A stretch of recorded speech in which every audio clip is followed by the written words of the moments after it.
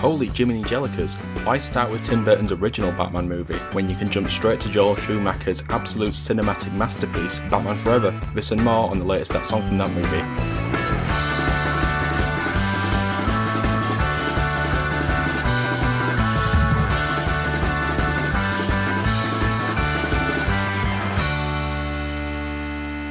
Remember the Bat 2C? Michelle Pfeiffer? You have to imagine Alex doing the dance moves there. I really don't want to. No, you do. Thank you for joining That Song from That Movie, the journey through the very best and worst of movie songs. I am your buffoonery sanctioning host, Dietrich, and we're joined by his really quite bright, despite what people say, Alex. Oh, well, I think that's a compliment. That's the first time I've had a compliment from you in a long time. I felt like we switched at some point, and I was getting the bad ones, but I'll take it. Yeah, it weren't Ben side complaining. I'm not looking forward to this. And he's the Batman to Alex and mine's Robin, Ben. Yeah, I'll go with that. Oh. Is it the bat nipple version? Yeah. Yeah. Yeah, you're the bat nipple. I'm just the left one, please. So it's been a while since we last recorded, so when I asked this question, what have you been watching? It could be a lot of stuff. So, what have you been watching? God, I can't remember when we actually last recorded. I watched the film The Portrait of a Lady on Fire, which was very good at one point. That's a highbrow film. Yeah, but it's the only film I can remember watching in the last 6 months that wasn't Toy Story 1, 2, 3, or the Paddington 1 or Paddington 2, which I've just been watching on repeat. Very similar films. I remember lots of lesbian undertones in Paddington. Well, Paddington 2 maybe, but yeah. Yeah. The superior Paddington. They're both By very far. good. Oh yeah, they're both very good. Yeah, but still, Paddington 2 is fantastic. Obviously some crossover with our today's episode with Nicole Kidman appearing in the first Paddington film. Dee already knows what I've watched recently because I saw Spooderman at the cinema, which was, pretty good. Yeah, I thought it was good too. Alex, have you seen it? I have not seen it. I've not been to the cinema. I've been to the cinema once in the last 3 years. Yeah, that was the first time I've been since... Oh, I saw June. Or Yeah, June? Yeah. In the past 3 weeks, I've been to the cinema 3 times. Ooh, Oh, go on. yeah. Seen Spider-Man, saw the new Matrix movie, and I saw the new Kingsman movie. Okay, give us a one word for all three. What, as in one word per film, or one word to sum of all Yes, three? no, yes, one word per film. One word per film. Okay, Spider-Man, fun. Matrix Resurrections, fun. Kingsman, The Kingsman. I thought you were going to say not fun. Okay. That's 2 words. I think we need to get deer thesaurus for Christmas. Fun. So, to celebrate the release of some upcoming superhero movie or TV show, we are breaking down the songs of Batman Forever. So, to find out what was happening in the world when the movie came out. Time for some history. Yes. Thank you for the reverb, Alex. We're going back to June 1995, and it wasn't that interesting of a month. So I've decided to look at what other films were out at the time, because that always interests me. And it was quite... I don't know if it just... Every time I look, it looks like it was a good month. And I don't know if we looked back around these times in the 2020s and stuff, we'd still think the same. But what do you think of these? So, Apollo 13, good film. Fun. Judge Dredd, amazing film. Fun. Mm-hmm. Mighty Morphin Power Rangers. The film? The film, yeah. Yeah. Sad. Pocahontas. Yeah. Great song.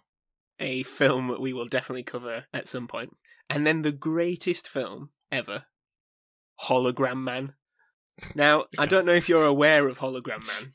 Nope. Okay. Well, I'm going to have to give you the synopsis here. Are you ready? Are you buckled in? Drink in hand. In fact, no, put your drink down because you're going to throw it. Gonna be a spit take. Okay. 5 years after the mad terrorist / Gallagher was sentenced to holographic stasis, he is given a parole hearing. But an equipment failure engineered by his cronies transforms the criminal into a living hologram with godlike powers. Now, stopping him is up to Code Decoder, the man who, as a police rookie, was responsible for arresting Gallagher in the first place. Now, that's Decoder, not as the state. Decoder is like someone who decodes things. Oh, God. It's terrible. Have you watched it? Please tell me. I've got it on DVD. Oh my god! I've got it in my. They did a DVD release of this film. Blu-ray, yeah, Arrow Video. I told you these. It's right next to Lords of Frogtown and what is that one says? Frankenhooker. By the way, there was also a Baywatch Forbidden Paradise came out that month. The cinematic version of Baywatch, which was the plot was the fun and romance is threatened when Matt is stung by a fish and captured by Hawaiian villagers. Wasn't that the movie that was shot entirely in slow motion and won Pamela Anderson her first Oscar? Probably was. Yeah. But yeah, just like these films, there was loads. Heatseeker, a kickboxing champion is forced to fight cyborgs in a tournament when the company kidnaps his fiancée. Why aren't these made anymore? Hologram Man, Heatseeker, I could do without Baywatch. But sorry guys, the podcast is only downhill from here. So we'll move on to talking about what we're supposed to be talking about, which is Batman Forever. For those uninitiated, Batman Forever is a 1995 American superhero film directed by the late Joel Schumacher and produced by Tim Burton, and is the third installment of the Warner Brothers' initial Batman film series. So this time we've got Val Kilmer in the... Is this Bat Nipple Batman? Yes, this is... Oh, is this not... Well, he definitely has bat nipples in this one. I think this one has bat nipples. I don't think they're... It's the cold that comes with Dr. Freeze, I think, that really sharpens the George Clooney ones. Cloontang definitely has the famous bat nipples. Right, okay. So yeah, we've got Val Kilmer replacing Michael Keaton as the Bruce Wayne Batman, alongside Tommy Lee Jones, Jim Carrey, Nicole Kidman, and let's not forget Chris O'Donnell. Most people do forget Chris O'Donnell. How could you? Let's be honest, that is an absolutely stacked cast. It is. Chris O'Donnell had a very weird... he felt like he was in everything. Like, is he in Scent of a Woman? Is that Chris O'Donnell? Yeah, it is, yeah. But that was before he was in this, though. Okay. Is he in Dead Poet Society or Chris O'Donnell? I don't know if he's in that, but he's definitely is in Scent of a Woman, which is similar films in some ways, both sound like weird preppy campuses. It is, yeah. Batman, Blind Man, yeah. I'm going to take a flamethrower to this place. What a crock of shit! Have you seen Scent of a Woman? No. Oh, it's got a classic slow motion clap in a courtroom scene, when everything's silent and one person stands up and starts clapping. But he also drives a Ferrari at one point, but he's blind. He's blind. Only with Chris O'Donnell directing. Anyway, again, we getting misdirected from Batman Forever, which is about Batman trying to stop Two-Face and the Riddler in their villainous schemes to extract confidential information from all the minds in Gotham City and use it to learn Batman's identity and bring the city under their control. So, thoughts, guys? Yeah, so I'm a big fan of this movie. To the extent that I'm more than happy to proclaim on this podcast that it's the best big screen Batman movie so far, I guess. I guess it could be a better one in the future. Of all of them. Okay. So including the Nolan films, including the 1960s spin-off movie. Whoa. Including the Justice League I like how movies. that's triggered, Alex, not anything to do with... Yeah, with the Nolan. Can accept maybe that it might be better in some ways than Christopher Nolan, but not the 60s. I mean, the scene... What about the animated films? Not Master including Defense those. has them is That's a fair point. Yeah, and obviously Lego Batman. Also Lego Batman. I will change it to best live action Batman. Okay. Yeah. Yes, basically for me, Batman Forever is the Batman movie that gets the tone and feel right across the entire board. Like Bruce Wayne's lack of emotion, the campiness, his relationship to Robin. Alfred feels like an actual old man who just wants the best for Bruce. Who is Alfred in this one? Was it again? Because I've just rewatched them all. Old man. It's the guy who's in the Michael Caine ones, and he's in this one, and he's in Batman and Robin. Oh, it's just that guy. Yeah. I know. Yeah, I know what you mean. But it's not Michael Caine. I will not bury another Batman. I will not bury another Batman. She was only 6 years old. Some men just want to watch her work, but... Anyway, continue. Should I continue? Yeah. Yeah, so Alfred feels like an old man who just wants the best for Bruce, which is what he should be, rather than more of a rounded character like Michael Caine is. I don't want a round character.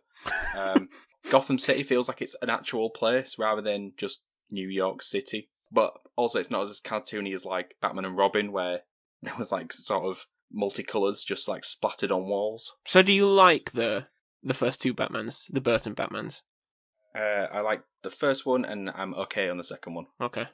And this is probably the most important bit, especially for me as a child. It's easily, without question, and I don't think it'll ever be beat. It's the best Batmobile of any Batman movie. I 100% agree. I've got that in my notes. It's the best Batmobile. I've literally read here. It's a cold hard fact. It's not cold hard fact. Fact, as Rafa Benitez would say.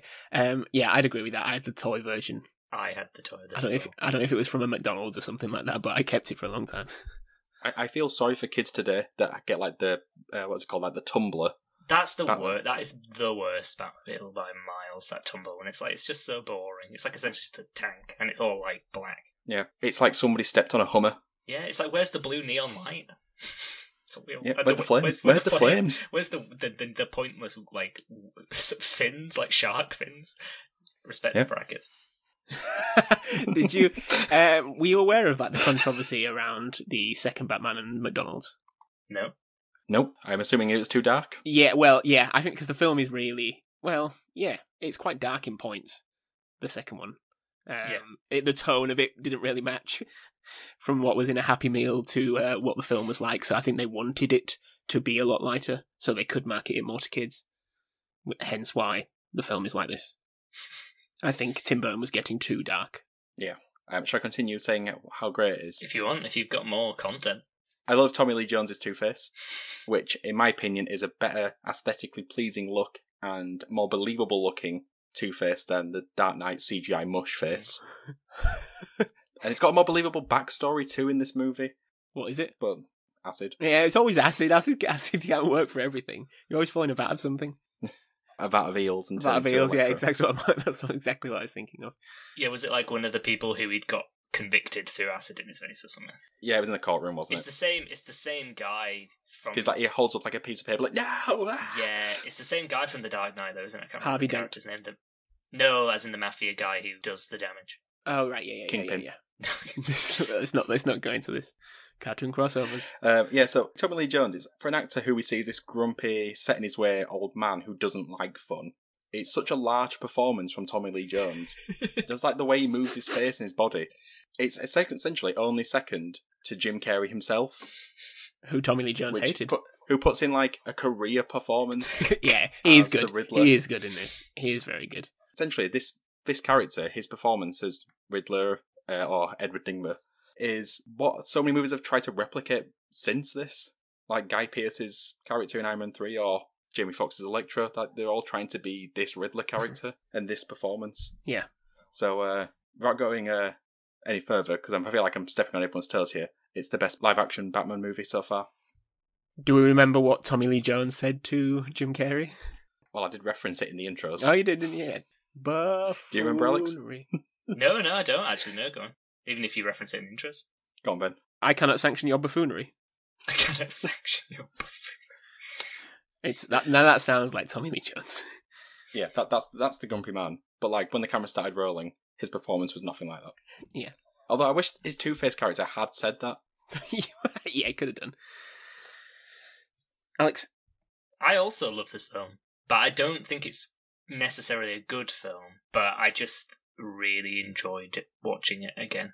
I just think it's like, out of all of the Batman films, but also just like superhero films in general, especially nowadays, this one's just the most fun to watch because it's just like ridiculously chaotic and frenetic and also like larger than life stupid in a lot of ways. But that's what makes it so good. But also makes it like a comic book film, because I feel like they try almost to make it everything just fit into a real world almost now, and it's like where this is just like it's completely just its own crazed place of like frantic energy where stuff is just happening constantly. Yep. So yeah, I just love it. I love the 90s Batmobile. Definitely my favourite one. Had a massive toy of it in my house, and it lit up as well, which was great. The other thing I found about this film is like it's not just Batman's like nipple suit, which because it was definitely a thing I know. He does have this one. Yeah, I've just looked it up. Yeah. It's like one of the very first scenes is like a close-up of the nipples. But generally this film, like, it's funny what you were saying about McDonald's, because I just felt that this film was like essentially just like sex on reel. Like it was just like everything about it's just bondagey and a bit sexual. Yeah. So it's just like, it's weird that you said it, because like obviously the first two are a bit like that as well, but they're a bit more darker in terms of the story. Whereas this one, it's just like there's that part in the middle where there's just like Two-Face just has like two women, one of which is Drew Barrymore, which was like when I was watching, I was like, what's happening here? Because this happened that long after E.T. Like, how many years after E.T. has this been anyway? Yeah, and Drew Barrymore's quite famously, I guess, was opened up to probably a lot more than a child should have been opened up to in Hollywood. Yeah, well, that shows in this film, because you can't have been very old. And it's just like, why does Two-Face just have like essentially two like an angel and devil like prostitutes essentially is what all I can assume what they are, and then all of a sudden Edward Nygma takes one of them as well. I don't understand this plot line, but then like it's all just a bit like creepy and yeah, sexual, which I thought was interesting. Don't ask questions, Alex. Just eat your chicken nuggets. Yeah.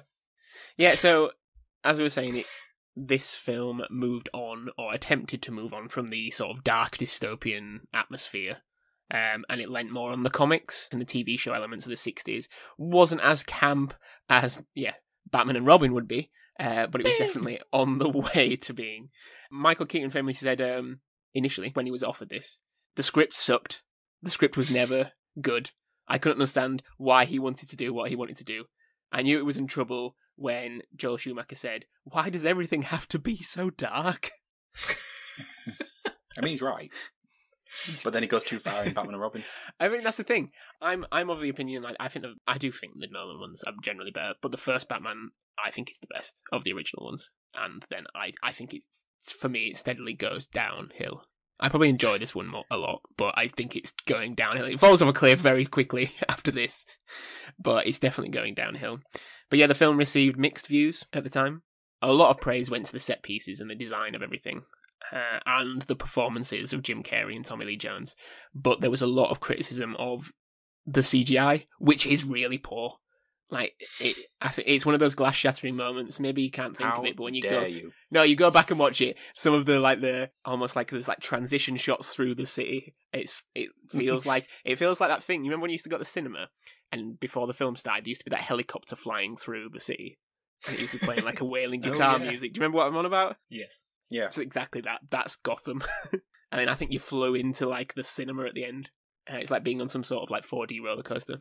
Anyway, there was a lot of criticism for the CGI, and people generally, critics, didn't like the tonal shift. I think because I guess the first two worked so well, there was a lot of people wondering why such a big change. McDonald's, that's why. McDonald's. Were the first two directed by Joel Schumacher as well? No, the first two were directed by Tim Burton. So he actually directed them, Tim Burton. I didn't know whether he was just because he was producing a lot of films at the time, wasn't he? Yeah, he was. Well, he still produced this one, because there was a lot of criticism that the second was really dark, and I guess Batman historically had been a teen. It's very light-hearted, so they wanted it to go back to that because it was hard to market.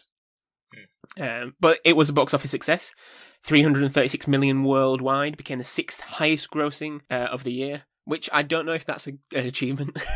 It's not really a claim for a film as big as this, is it? It's always written as like an achievement, and I'm like, sixth? Yeah. Well, it depends what the five before it. Well, we know one was that hollow thing. Yeah. So, what were the other four? Well, presumably Pocahontas was probably one of them, if you mentioned that. Yeah. Heat Seeker, Baywatch Forbidden Paradise, and Mighty Morphin Power Rangers. There you go. Yeah, I mean, pretty well then. It's hard to beat. Wait, so the Baywatch film? I'm joking, Alex. I'm just joking. I thought that you were being serious. The benefits of you not being able to see my face cracking up as I attempt to read my notes on Hologram Man, and I keep seeing the red underlined because I spelt decoder wrong. So keeping on the same theme of the decoder from whatever that film's called, Hologram Man. I think Hologram Man. I think the scene where Bruce Wayne is figuring out who Riddler is an all-time perfect movie scene. It is amazing. It has incredible pacing, scripting, and it has great character work between Bruce and Alfred. I've got the quote here, if you want me to go through it. I do want you to. It's going to ruin my end segment, because I was going to use it as my end quote, but it's fine. Yeah, okay, so, Bruce Wayne. Where 5 little items of everyday sort, you'll find us all in a tennis court. In A-E-I-O-U, vowels. Not entirely unclever, sir, but what do a clock, a match, chess pawns, and vowels have in common? What do these riddles mean? Every riddle has a number in question, and they arrived at this order. 13, 1, 8, and 5. 13, 1, 8, and 5? What do they mean? Perhaps letters of the alphabet? Of course. 13 is M. A would be 1 would be A, 8 would be H, and 5 would be E. M A H E. Perhaps 1 and 8 are 18. 18 is R. M R E. How about Mr. E? Mystery? Another word for mystery? Enigma. Mr. E. Nigma. Edward Nigma. Stickley's suicide was obviously a computer-generated forgery. You really are quite bright by what people say.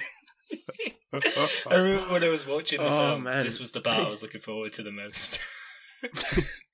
It's just that last bit. Another name for mystery? Enigma. Mr. Enigma. I always had it in my head that he actually went, Mr. Enigma, Edward Nigma, the Riddler.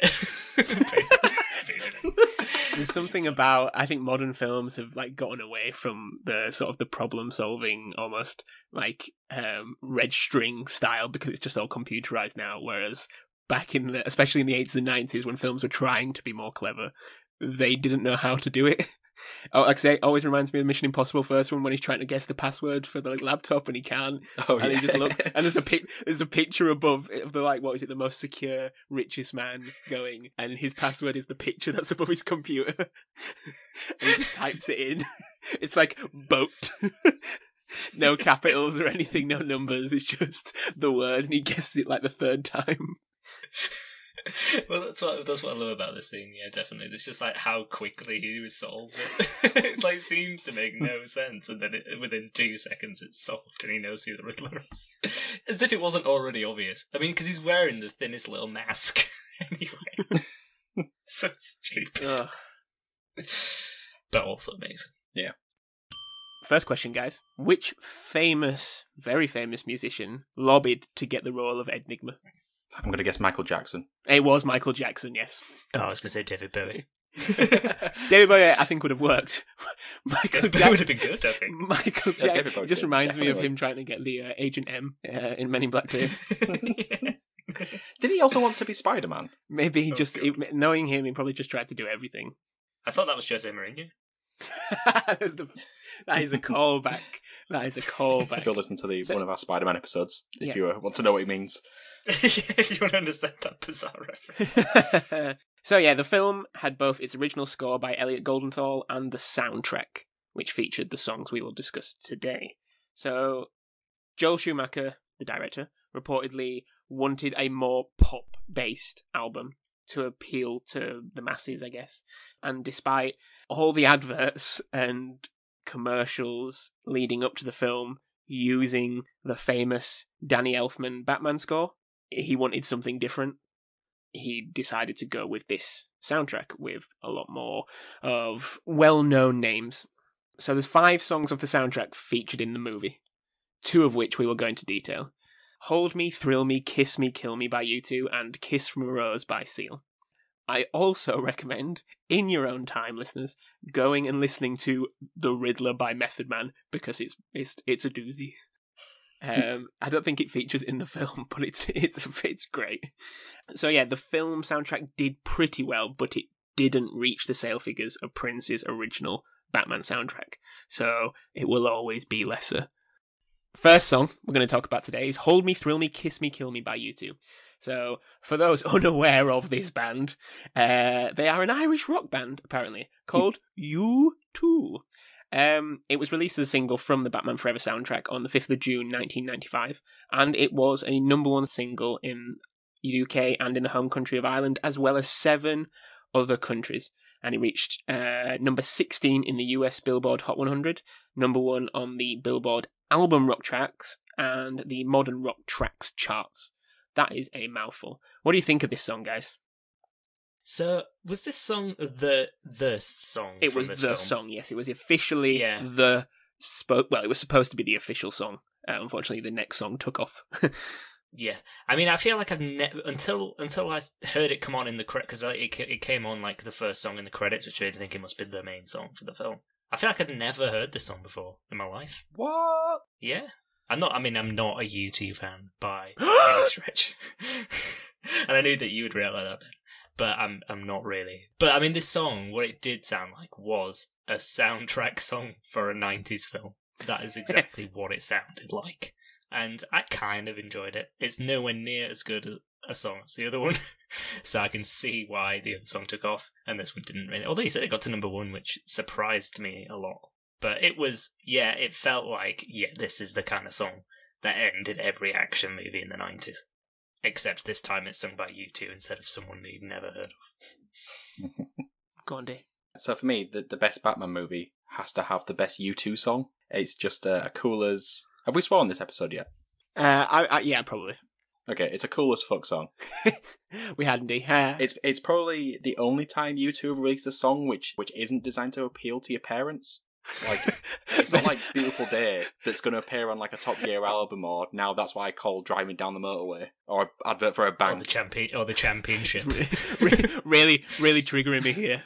Yeah, I just love like the sort of like 90s vocoder vocals and the computerized guitar sound, you know, as in like the noise. The famous edge sound. Yeah.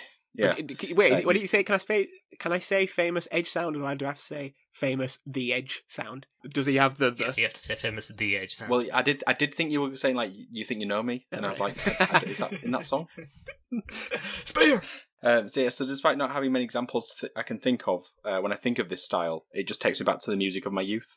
But seeing as I can't think of a single example, maybe that's one of these fabricated memories, like a Mandela effect, where I feel like this is a very 90s thing, but I can't think of any other 90s song that uses it, other than maybe Cher, Believe. Yeah. Did you watch the music video for this one? I did, yes. Yeah, I did, yeah. Well, I think the music video is banging. It's a very cool music video. Yeah, it's like they went, okay, you two, we want you to record a music video for your Batman movie song. And they went, what if instead of us performing, we just hire those guys that created the Burger King Kids Club and just have them do it? I don't think I saw the same video. The one I saw was just like just clips from the film. Did it not have like loads of animation in it? No. Animated Bono? No. What, Alex? We almost need to pause. We might have to pause the Just podcast. Can you put it on silent on your phone? Yeah, and your phone. I'll watch it silent. Keep going, D. Yeah, well, yeah, and then the person in charge went, sure, yeah, let's do that. But can we at least have some generic footage from one of your live tours? And then just mashed it all together. As Alex was about to see. We'll have to hear like his live thoughts as he sees it. We did that, didn't we, when I watched that one from Star Trek? Yeah. Well, this is anime, but surely this can't be it. Anime or animated? Well, it's a bit because if it's very anime, it's probably some sort of like OVA. Like no, it's anime. It's got like a yellow. It's like quite yellow. There's bats flying around. I think there's Bono die in it, and then there's like the Faustian character hanging over. There's like a character wearing like a yellow coat. Yeah, that's yeah, it. Yeah. There we go. That's supposed to be Bono. That's supposed to be Bono. Where's his glasses?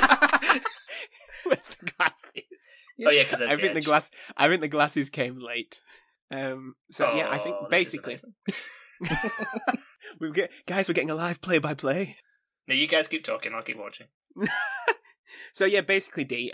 Similar to how you were saying, U2 were incredibly successful, especially in the early days, but had gotten criticism that they didn't have that sort of star power. So they decided to try and get a more anthemic sound. That was kind of in their music, a bit like this. It is a big anthem, but they tried to add more to their live performances. And U2 have become quite famous for their live performances now. Yeah. A lot of that involved, around this time, there was the Zoo TV tour, which was a U2 tour, in which Bono had various alter egos, of which some of them are contained in this video, of which they have names. The White Duke. No, one of them. Alex, the one that looks a bit like the devil. Yes. I'm seeing him. Yeah, he's called McFisto. Well, that's an unfortunate name. Yeah. There's also Mirrorball and The Fly. And apparently he would often come out. So, for example, McFisto, he's wearing like a gold lame suit, gold platform shoes. He put pale makeup on, lipstick, devil horns, and then keep going off stage and getting changed into these other characters for his songs. It gave them a different, I want to say different edge, but that's not different. That's not a pun. The edge, a different edge. Different. Is this video just like the same video on repeat several times? Yeah, it is. Yeah. Animation was limited back then. Jesus Christ. But yeah, he said the song is about being in a rock band and being a star. and that's definitely what they wanted. I think the glasses came around this time. I think he's got an actual sort of difficulty with his eyes. Glaucoma. Is it glaucoma? Yeah. Is that what it is? He's got something, isn't it? That's why they're the weird coloured lenses. Yeah. Like Edgar Davids. Like Edgar Davids, yeah. Yeah. The glasses do appear in this, actually, but not the coloured ones, just the big black ones. Yeah, Shades. well, I think they're all related to these characters. So, yeah, they were trying to build this bigger sound, this bigger image. I think they were asked to make this song for the film. It was originally planned that Joel Schumacher was going to create a cameo role for Bono as Mephisto in Batman Forever, as this character. Unfortunately, they both agreed that it was not suitable for the film. But as a replacement idea, they decided to make the song. So I think there was a time when you were contracting U2 to be in the film and not to do anything musically with the film. So it was very much a, damn, I can't be in the film. All right, here's a song. The Edgewood Enigma. I mean, it could have worked, yeah. The Edgewood Enigma. But yeah, the song was nominated for a Golden Globe Award for Best Original Song. It lost to, what do we think it lost to of this year, Alex? Colours of the Wind. Colours of the Wind, very good, from Pocahontas. It also received a Grammy Award nomination for Best... I can't even say it, I hate the Grammys. It also received a Grammy Award nomination for Best Rock Performance by a Duo or Group with Vocal and Best Rock Song. Oh, yeah. And it was only nominated, didn't win. It also received a Golden Raspberry Award, D. Did it? For Worst Original Song. Yep. Not Colours of the Wind? No, that won an Oscar for Best Original Song. So it received a Golden Raspberry nomination. It lost to Walk Into the Wind from Showgirls. Was that this year? And it didn't even fit into my summary of all the films that came out. I guess I did put a lot of time into Hollow Man. So wait, is Mephisto Batman then? Because I feel like at the end of the video, him and Batman are trading places. Well, at least listening to Bono in interviews and that one South Park episode, I imagine Bono thought he came up with a very original idea and he didn't realise he was speaking to the director of Batman. Because it does seem like there's a lot of similarities. I've got nothing else to say on this one, guys. Let's move on to the far superior song. Okay, so we're moving on to the far superior song, according to at least 2 members of this podcast. We will await the third. So yeah, the other song we're discussing is Kiss from a Rose by Seal. Not The Seal, just Seal. So Kiss from a Rose is a song that was on Seal's second eponymous album. It was first released as a single in 1994, so before the film. And it was, in fact, included on a different film before this. Do we know what film that is? Dangerous Liaisons. No, you're never going to guess it. Go. Neverending Story 3. Wow, okay. Weird it didn't take off. It was re-released a year later in 1995 as part of the Batman Forever film soundtrack. It wasn't given much time. I'm trying to think, D, because I've not actually made a note of this. Where does it feature in the film? I don't think it does. I think it's a credit song. It didn't feature in the actual film from my memory when I watched it. I'm pretty sure it's a credit song. Yeah. But it got a huge response. So before we go into that, Alex, I'm going to postpone your words around this song, as I'm curious. Leaning into my microphone. D, what do you think? I don't know why you're so worried. Like, we've had the best Batman movie, the best U2 song, so it's only right we have the best song of all time. No, I'm joking. Good. No, the best Seal song. Everyone's bringing their A game for this movie. The best Seal. I mean, no offense to Seal. There's not. It's not swimming of competition. It's like an well, I don't know. We've already had a song by Seal feature in this podcast. Yes, it's a very good song. And but I don't also think was amazing. Yeah, so it's haunting, beautiful, heartfelt. Okay, name 3 more. Name 3 more songs. Name 3 more songs. What, by Seal or just any songs? Yeah.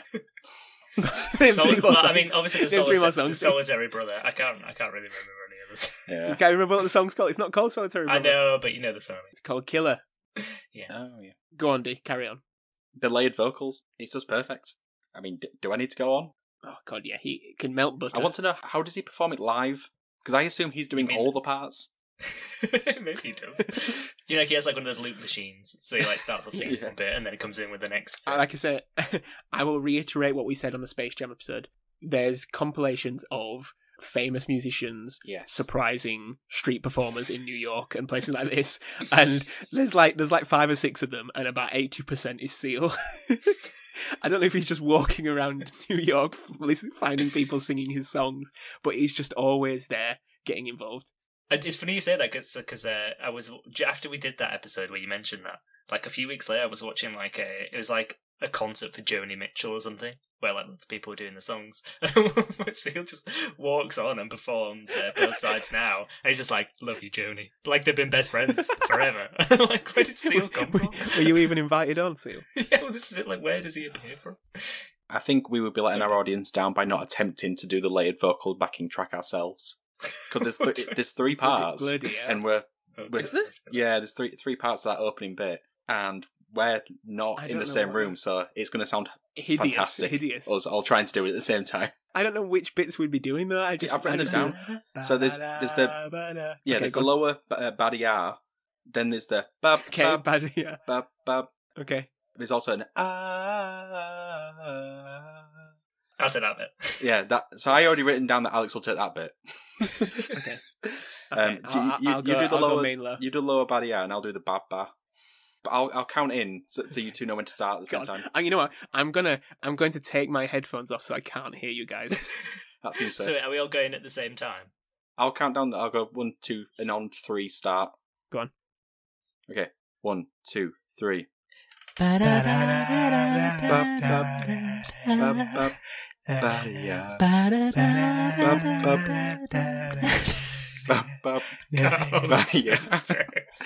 took my headphones off. Did it sound amazing? Yeah, it was perfect.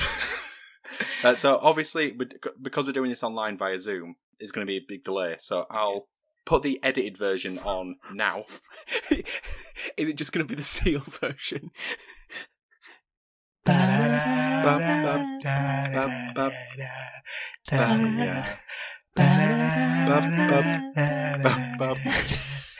Yeah. Beautiful. Oh. We're going to get copyright struck for that one. It's just Alex has got a voice like a hot knife through butter. Not there. I didn't. I was just too like put off by Doing it on a Saturday morning as well. I've not warmed up my vocals. Exactly. Yeah, I need to have a lemon and honey tea. Yeah. So yeah, Alex, what do you think? It's a great song, isn't it? Like, there's, I don't know what you can say. Like every time you hear it, it's just like you get something new from it. Like we talked about the vocal harmony in that opening bit, but there's that part that like comes in, so I guess like a pre-chorus where it's just like singing different elements of the song overlaid and overdubbed, and it's just magical. Yeah. It's almost like he's got a shouting whisper. Yeah, like it's that when he says that the baby bit, it's I don't know, just the delivery of it. It sounds like he's really putting effort in, but it's still quite soft and melodic. I got a question for you guys. When you sing this on karaoke, do you try to do all the layers at the same time? Like you go, I've been kissed by your rose. Yeah, I would do. Yeah. I would definitely try and do that. Yeah. Hopefully, we'll be able to go to karaoke again one day because I've got many good memories with you guys doing this. Maybe not this song. I used to think there's like a line in verse 2 where I really didn't know what he said. Is that part where it's like, to me you're like a growing addiction. Yeah, I know. I still don't have a clue what he said. But I was like, what did he say? At least that's what he does say. To me you're like a growing addiction that I can't deny. But I was like, I swear he says the word dictionary. So yeah, the song topped the charts in the US and Australia. It reached top 10 in several other countries, including Canada, France, Iceland, and Norway. I don't actually know how it did in this country, but at the 1996 Grammy Awards, it won Record of the Year, Song of the Year, and Best Male Pop Vocal Performance. Bit different to being nominated for Best Rock Performance by a duo or group with vocals. It's a shame the Grammys don't mean anything. It's not a shame they don't mean anything. It's absolutely fine that they don't mean anything. I think Seal would disagree. Well, he's got a lot of other things going for him, such as this podcast praising him. I imagine this will go on his mantle first. Can we sell some NFTs? Do they work? Yeah. Just our voice on replay. So yeah, originally, Seal did not like the song. He wrote it in 1987, so several years prior to the release of his debut album in 1991. But after he wrote the song, he said he felt embarrassed by it. Oh. And apparently he hated it so much that he just threw the tape of it in the corner. I'm imagining quite a soft throw if it's gone in the corner. It's just like a kind of a. I'm not Matt Caine, so I'm just going to like toss it into the corner rather than I just threw it at the wall or anything like that. So for some reason in my head, what I've got is like him sat in a wing-back chair with like a glass of brandy, like head in the other hand, and then he just like shirt open. Yeah, just like smashes it against the wall. That's what I've got in my head. There's like a roaring fire. I don't know. Yeah, that's how he writes his songs. I think it was quite different to the final release. His producer at the time, Seal, said, to be honest, I was never really proud of the song, though after what he did with the recording, he turned that tape from my corner, I imagine he means my corner in his room, to an 8 million record sales, and my name became a household name. I mean, it's easy when your name is Seal. I think that helps. It's very easy to go in the brain. But yes, I'm also imagining his record producer going into the room he's recording, going into the corner, picking up the tape and just being, I'll do something with this. It was the second single taken from the Batman Forever film soundtrack after the U2 song. And it was only number 1 for 1 week in the US in August 1995. It reached number 4 in the UK singles charts. But it had a long-lasting effect. And still to this day, I think, like you say, it does feel like it's a big karaoke song, D. I know the Community episode always sticks out in my mind when Jeff's singing it with the Dean. But it was also nominated for the MTV Movie Award for Best Song from a Movie in 1996. D, do you want to go on to talk about, because a big part of that was the video. Okay, yeah, well, the video is perfection. The unbuttoned silk shirt with a wind machine. It's exactly what a movie music video should be. Over-the-top performance in a location sort of linked to where the movie is, with random clips. Does that happen anymore? I feel that's quite rare. Yeah, I can't even think of the last music video I saw that was actually for a movie. I feel like the song for the Fast and Furious one, what's his name, Charlie Puth, does that? Oh, and Wiz Khalifa. Is that like and Wiz Khalifa, is that the one where it's on the road where they're driving at the end? Yeah, well, it's just like a dusty road somewhere. So I don't think it's dusty road, so kind of somewhat related. But yeah, this one he's actually like in front of the bat signal, isn't he? Yeah.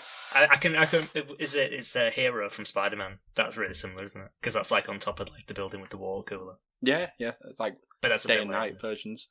Yeah. Probably inspired by this, no doubt.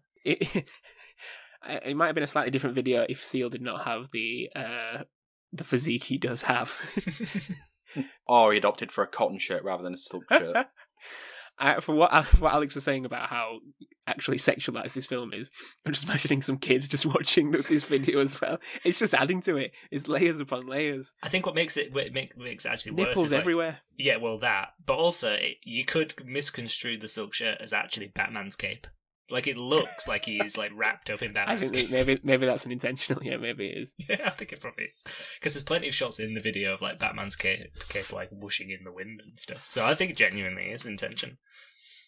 The only other thing that I wanted to mention about the video was there's a part where Chris O'Donnell like steals the Batmobile in the film. I don't know if you remember that bit, and he ends up fighting like lots of street thugs who are like dressed in like tribal paints and stuff. It's quite random, but like he just like makes out with this random woman. And that part, they felt, was worth putting in the video. It's like, what's that there? It's like such a minor thing that happens in the film. Like, no, gotta include this. It's like they're going, this isn't your granddad's Robin. He's a ladies' man. He rides motorcycles and wears denim jackets. And apparently he's 17 years old when Chris O'Donnell was probably in his mid-30s. Yeah. He probably was, wasn't he? Yeah. Yeah, he's like, he's an orphan, he has to go live with Bruce Wayne. He's literally a grown man. It's the classic thing, isn't it? America that how they get rid of around like child labour laws, because like every high school film in America, they're all like 30. Yeah. I remember as a kid thinking like, what? These like 16-year-olds when they're on like the football team would be like sort of like 160 pounds, just pure muscle. And it's like, wait, he's 11?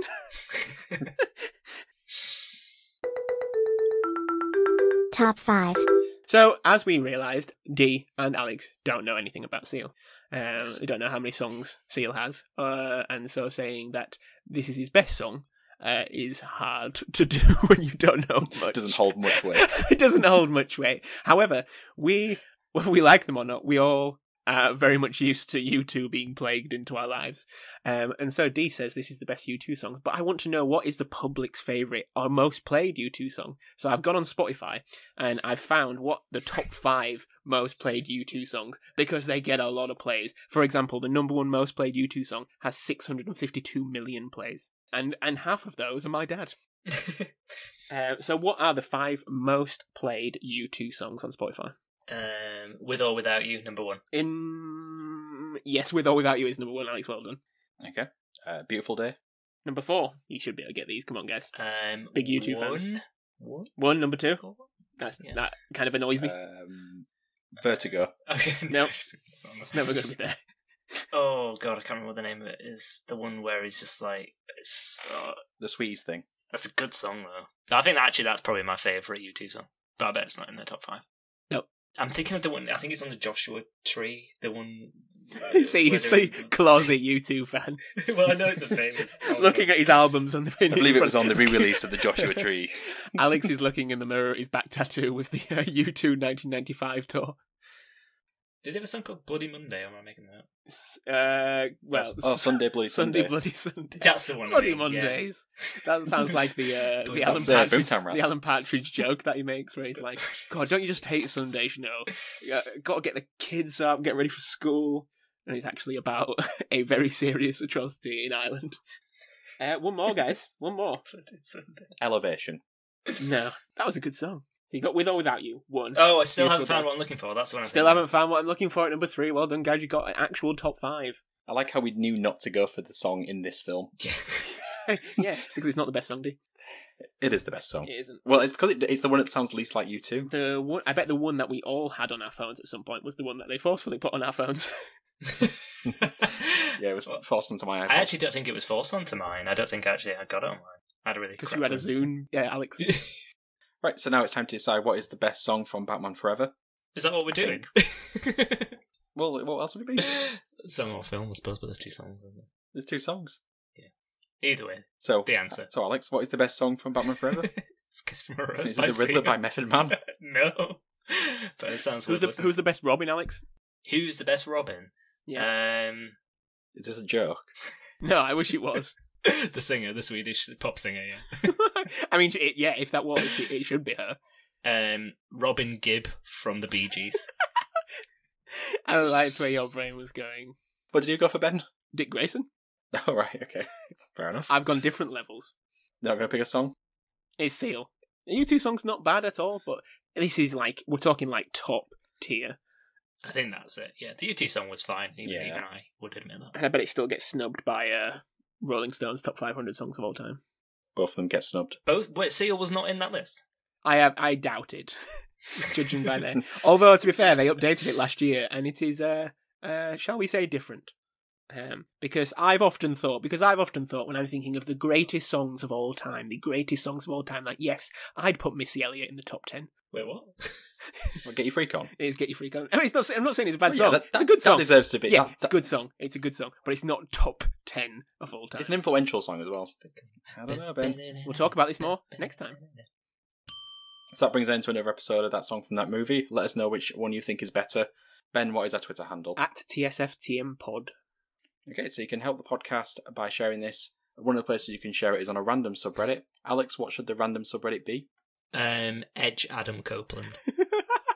You can also help us by leaving us a 5-star review, which you can now do on Spotify. So if you listen on Spotify, literally just scroll up and you can hit 5-star. You don't have to write a review either. You can help us by buying merch or bit going on our Patreon.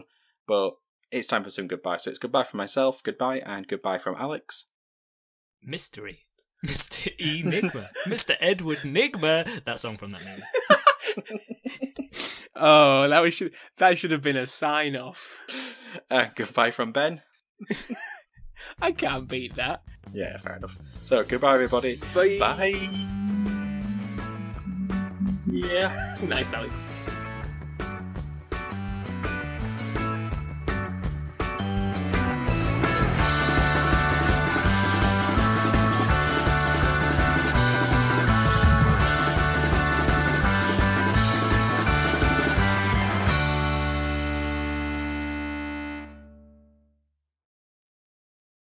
The only other quote that I could find that was funny was like, they wouldn't allow me at a children's picnic or something like that.